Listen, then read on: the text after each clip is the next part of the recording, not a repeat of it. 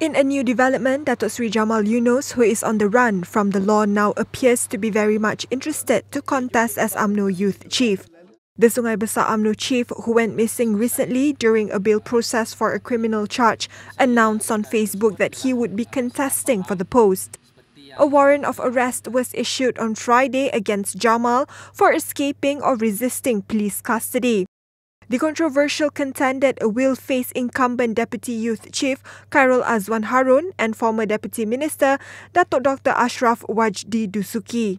On his Facebook posting on June 2nd, Jamal said his intention is to rebuild the fighting spirit among UMNO members nationwide, especially among the youth.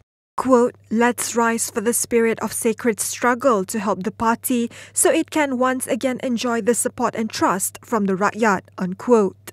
Jamal is believed to have fled to Karimun Island, and Home Minister Tan Sri Muhyiddin Yassin said they would seek Indonesia's help in tracking him down. He has been charged with committing several offences, including creating public nuisance by breaking bottles of alcohol to protest the Better Beer Festival at the Selangor State Secretariat building on October 5th.